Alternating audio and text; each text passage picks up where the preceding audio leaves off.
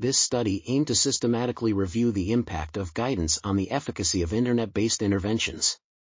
The results showed that guided interventions were significantly superior to unguided interventions in terms of symptom severity, completed modules, and completer rates.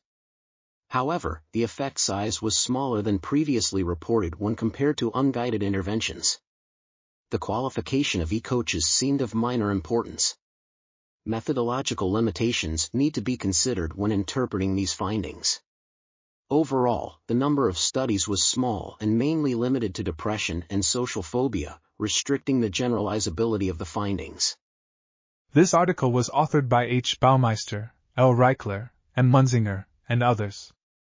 We are RTCLTV, links in the description below.